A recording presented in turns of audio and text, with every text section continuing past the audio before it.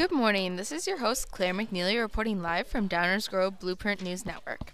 Growing up, I have always had a love for crepes, and luckily, I recently stumbled across the perfect place for crepes, Little Creperie. It's located on a corner next to a Starbucks at 102 South Prospect Avenue in Clarendon Hills. Walking up to the place for the first time, I was falling in love. It was the cutest restaurant I have ever seen. It reminded me of one of those cute little old coffee shops that you see on TV. Inside, the menu was posted on two different blackboards with neat and cute cursive writing. With loads and loads of options and even the choice to make your own crepe, I was instantly conflicted. Everything sounded so good.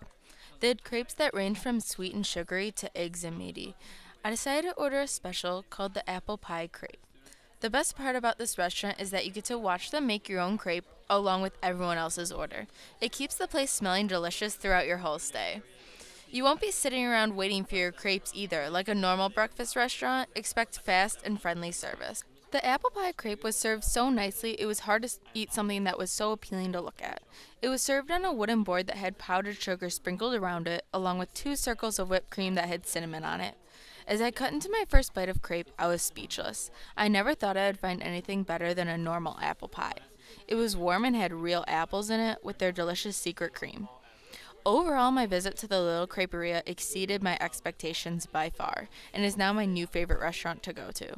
With no crepe being more than $11 and all the selections to pick from, it's definitely worth the drive to Clarendon Hills. You can expect to see me there again very soon.